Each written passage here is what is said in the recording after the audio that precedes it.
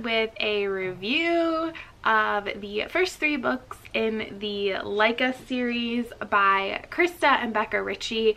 And my cat is showing up, which he does in most videos, so I can't pretend that this is like Jane's influence.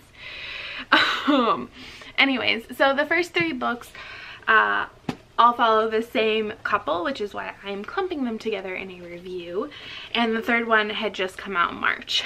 So the first one is Damaged Like Us, which I gave 4 stars.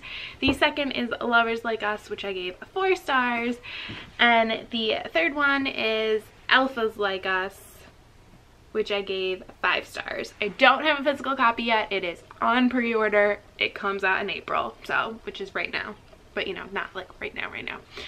So these follow Mafi and Pharaoh, and it's a male-male romance. And this is Mafi, this is Pharaoh. Meet them, hello. This is about the characters from the Like Us and Addicted, or Addicted and Calloway Sisters series. It's about their children, which Mafi is one of them. He's kind of like, they call him the oldest cousin. He's technically not, because Maria's the oldest, but she's like too old. I don't know, whatever. Those are asides. So it follows them and their bodyguards, which there are 3 bodyguard teams within this family basically, and the one that follows this group is SFO, Security Force Omega. Pharaoh is Mafi's bodyguard. So, you know. I don't know why I'm so crazy today. I will say you do not have to read the Addicted and Calloway Sisters series to read and enjoy these. You can totally read them independently. I'm on Krista and Becca Ritchie's private Facebook group, and it seems like there's a ton of people on there who have read them separately. And just like the Addicted and Calloway books, these are really strong ensemble cast. And that's what I love about Krista and Becca Ritchie. And I will real quick read you the synopsis from Damaged Like Us, just to give you like a better idea of what the series is about. Maximoff Hale is a force of nature, a ship unwilling to be steered, headstrong, resilient, and wholly responsible.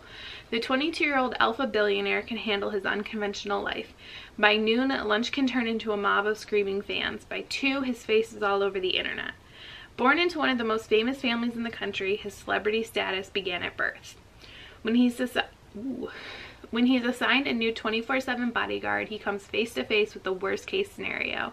Being attached to the tattooed MMA-trained Yale graduate who's known for going rogue in the security team, and who fills 1/3 of Maximoff's sexual fantasies.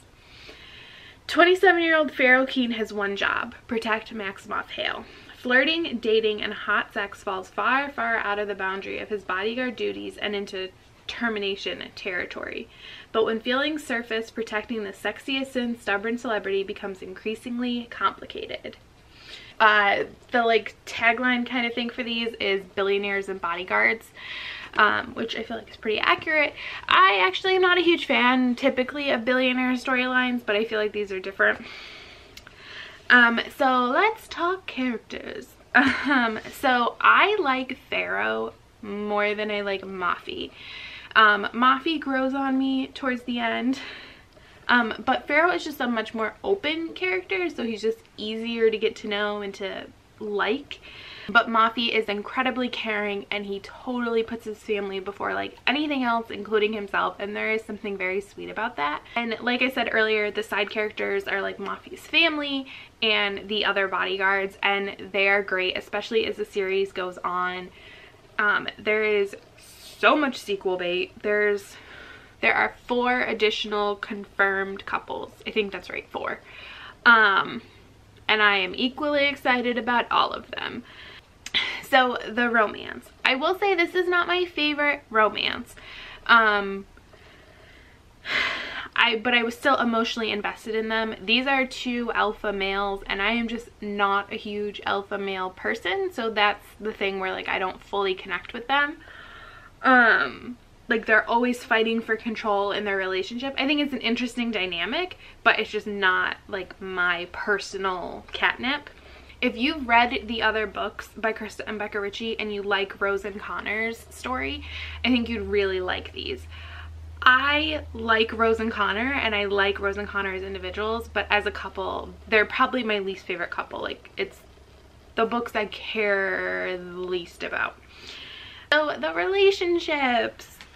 There are some great family and friend relationships throughout these books, and I think that's something that Krista and Becca do really, really well, which is another reason I love them. And over the course of these 3 books, you really get to see those relationships evolve. Like, you get to see Moffy's relationship with his like siblings, not just his sisters, but his siblings and his cousins kind of change, and he gets to know the bodyguards, and Pharaoh's relationships with the other bodyguards evolves and changes, and their relationships with like the parents, like the core 6, which are the people that the other books are about, you get to see that change, and you get to see that family relationship and that family dynamic. So would I recommend this series? Yes. So even though this is not my favorite, I still gave it 4 and 5 stars. I still think it's really good. There are other people who are like, hands down, hashtag Marrow for life. Marrow is my OTP. And that's the thing about books like this. Like, there's always going to be a couple for you. Like, for the Addicted and Calloway books, like, Lilo is my ship. Like, Lily and Lo are my couple, but that doesn't mean I don't like Razy or Cabalaway. Like, I like them. So I think especially if you've liked other books by Krista and Becca Ritchie, I think you would like these. I haven't read a ton of male romance, so I can't tell you how it stacks up. I will tell you really quick, if this means anything to you, Pharaoh is gay and Moffy is bi. And also, I would selfishly hope that you would read these and buy them so that they sell well, and the Ritchies will continue to publish these books and write them, because then I get more, because I could literally have a book about every single one of these characters.